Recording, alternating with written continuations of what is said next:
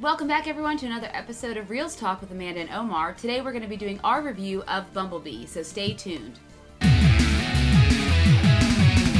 Welcome back, all of our Minties. Today, Omar and I are going to be talking about Bumblebee, which just hit theaters this weekend. Oh, yeah. And we're going to be giving you a review of it. It was written by Christina Hodson and directed by Travis Knight. Now, I know Travis Knight did Kubo, which is... Yes. Love that movie. Yes, but what did film. Christina Hudson? Whatever. What did she do? She is going to actually be writing Birds of Prey, the upcoming Birds of Prey, coming out, I think, in 2020. Okay. And possibly Batgirl, which is also coming out. Yeah, you know what? It's DC, so those projects may get canceled. All right, let's get... But hopefully she'll get to write it. Let's talk about this movie. Yeah. I come from I hate Bayformer movies. I hate Transformer live-action movies. Transformers #2 was the death of the American cinema to me because it did so well at the box office, and I was wondering how this horrible movie did so well. Yes. After that, it just became one big blur. I was not excited for this. That first trailer did nothing for me. The second trailer, when I saw all those little throwbacks to the G1 characters, a lot of Easter eggs, yeah. By the way, this review is going to be spoiler-free, but there are some things that happen in the trailer we may talk about. Yeah, that's fine. Yeah, that's valid. Is that okay? Oh, yeah. Thanks, Mom. Okay, so that second trailer, I was like, okay, now you've got my attention. I'm kind of excited about this movie. But let's give you a quick plot synopsis there, Amanda. Yeah, quick plot synopsis. So, basically, we are back in 1987. Woo! So, in the prime Transformer time. Yes, I was 2 years old. I was 3. Anyway, go ahead. Yeah, where Bumblebee is finding refuge in a small California town, and he's discovered by Charlie, who is played by the amazingly talented Haley Steinfeld, who is pretty much going through her own familiar issues and coming into her own as an adult. She just turned 18, it's her birthday, and she's dealing with a lot of family drama and things like that. So we have these two characters coming together and becoming allies and friends, trying to take on the Decepticons and the U.S. government and bullies. So yeah. That's so right. Let's get into our analysis, Omar. What we thought the film. So what is your overall? Let's start talking about the plot. How did you feel the plot rolled for you? Okay, I will say, without giving anything away, we know that a lot of this movie is on Earth, of course, from the trailer. But we know some of it, through a series of flashbacks, is done on Cybertron. I will say, as a Transformers fan, I was giddy as a schoolgirl when the opening shot is Cybertron, and we get to see all these, I'm not going to say who, but we get to see a lot of throwback characters that you're like, oh my god, it's oh my god, it's people we haven't seen in the trailer, right? Of course, we see Optimus in the trailer, and we get Shockwave and Soundwave. And a lot of the voices that you hear, you're like, oh my god, is that so-and-so? But anyway, it's wonderful. I loved it. And it was very cartoony. It wasn't done in the style of, like, Bayformers, where everything looked dirty and surreal almost. Everything was in CGI, but it was just done in a style where done CGI, it reminded me of my childhood. Yes. So by the time we get to Earth, he takes on the form of a Volkswagen Beetle. That's where he becomes friends with Charlie. I thought that was a really cute relationship between him and her. Both of them had lost something, and both of them came together because of that bond. I thought the emotional connection between both of them was really sweet. There are moments that I was like, oh man, I really wish that she was part of the Transformers universe instead of the Witwickies. Yeah. But so that is one thing I was going to say. I went into this thinking, is this going to be a hard boot? Is this going to be a soft reboot? Is it going to be a prequel?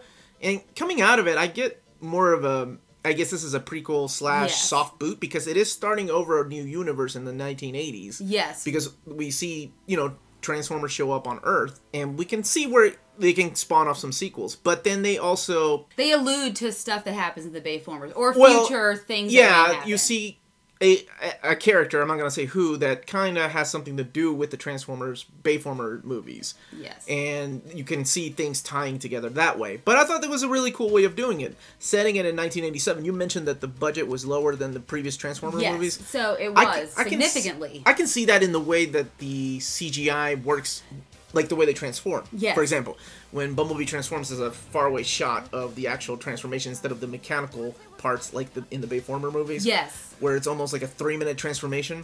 And the sound effect, by the way, is like the cartoon. So it's kind of like a throwback to that. So that was really cool. I really enjoyed that part.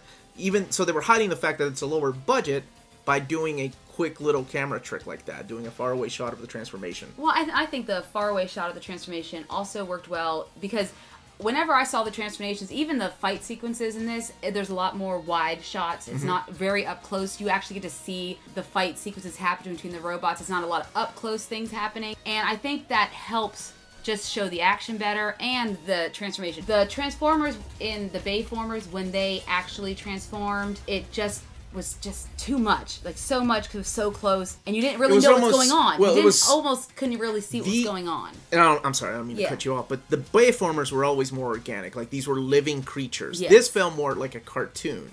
Oh, it's a quick transformation. You have the sound effect. And it happens. And then they transform. Yeah. Wonderful. That's all I need. I don't need this convoluted transformation. To show what's happening. Body parts, whatever. So I really enjoyed a lot of this movie. I came out of this movie, I thought it was a great plot. Yes. I mean, it wasn't the most original plot, but it was a great plot. It was fun. It reminded me of E.T. Like, a lot of those aliens going Actually, to Earth, you're right. That's a good comparison. It really pretty much was very similar to a lot of those aliens coming to Earth types of movies. And I kind of made that connection when they're watching, because it takes place in 87, so the families went, this is not that big of a spoiler, but they're watching Alf on television, right? Oh, Alf came out in 87. That's alien life form. The family finds an alien, and he lives with them, and he hides with them. So I'm like, oh gosh, it is kind of like E.T. Okay. So yes, you're absolutely right. Yes. The plot is very similar to E.T. Instead of Bayformer movies, like this huge war. Yes, we are aware that there's a war happening, and it might come to Earth based on the trailer, but this is more about a connection between a girl and her first car. Yes, and I think that's what differentiates this film from the other films, and I think that's what makes it better, because they spend time to let you get to know the characters. Yes. You get to know Charlie before she even interacts with Bumblebee for the first time. We get to know enough about her to really start to care about her. So much so that I'm usually the guy that's like, oh god, more humans, roll my eyes. You know, I don't roll my eyes. Let's clarify that. But that really aggravates me when they focus so much on the humans and less on the reason why I came to the theater to watch giant freaking robots transform and beat the shit out of each other. But yeah, so much so that I'm like, you know, I kind of like Charlie, and even her geeky boyfriend, or I'm sorry, her neighbor friend. Whatever. He kind of grew on me too by the end. But I really enjoyed this. I'm going to go watch it again. I'm going to take my kids, and I strongly suggest it to anybody that's a huge fan of Transformers growing up. Because I felt like Bayformers was always made for a new generation that was not mine. My generation went to go see it because we had connections to the toys, we had connections to the cartoons, and they kind of suckered us in with Peter Cullen doing the voice of Optimus Prime. This felt more like a movie for us to come back and be like, no, it's okay, look. It can't be all just Bayformers. We can have some fun, and you guys can still remember the good times you had with your toys. That's what this movie felt like. That's my spoiler-free analysis, because I really want to dive. Amanda won't let me, but I really want to dive into all the Easter eggs because, oh my gosh. Yeah, and there were a ton of Easter eggs. There was one that I'm pretty sure Omar got really excited about during a scene where they had some bullies that were picking on Love the soundtrack. Love the soundtrack, because the whole time I'm like, I thought a love song to the 80s. I thought the whole time I'm like, I thought this took place in 85, so I was looking at you going, that song came out in 87, they're wrong. And then it turns out that the movie takes place in 87. Yeah, exactly. I'm an idiot. Yeah, no. So, but it had a lot of great elements. It was a really enjoyable film, something that was much needed. I know it's a prequel, but I almost feel like it's also a soft reboot of the Transformers that we've seen from the Bayformers. Because to me, everything looked different. The scale of the robots looked different, but in a good way.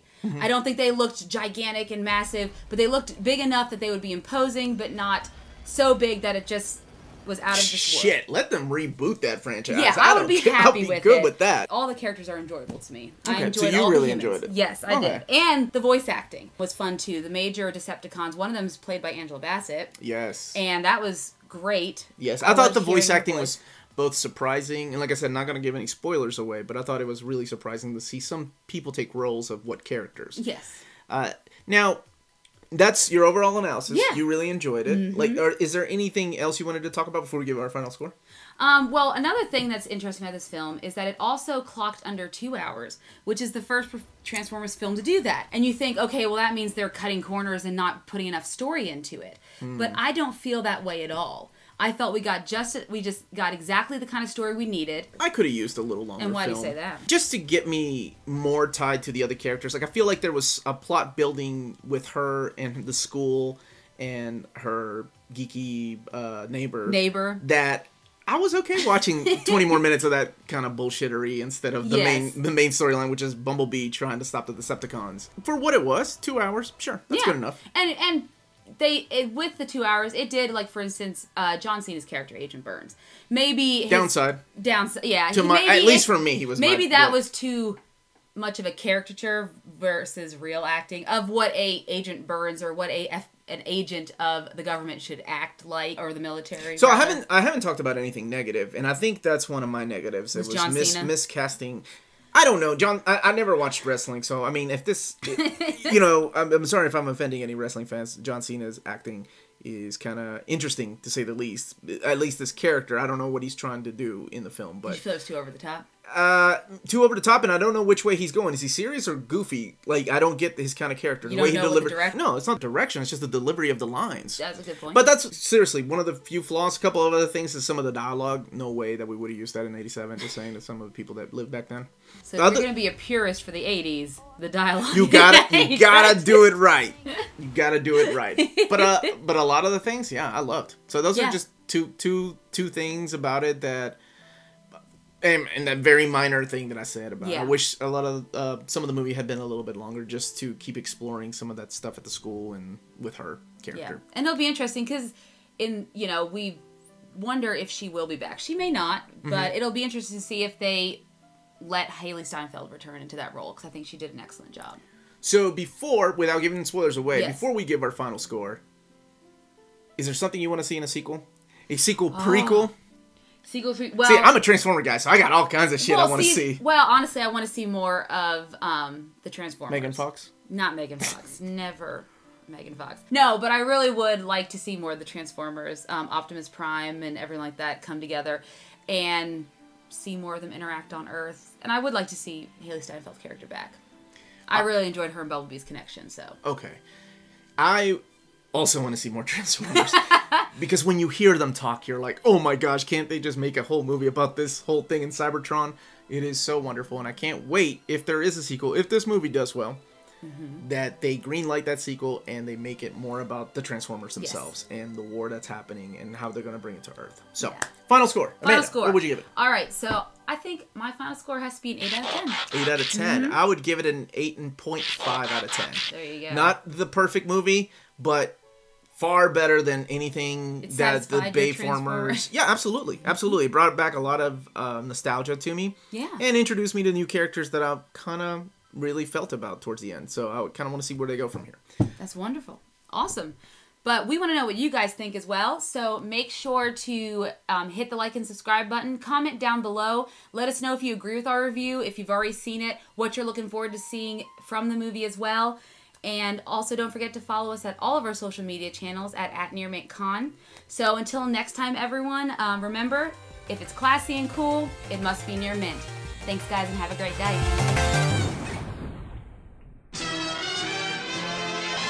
We're not doing Stay Minty anymore? Stay Minty, my friends? No.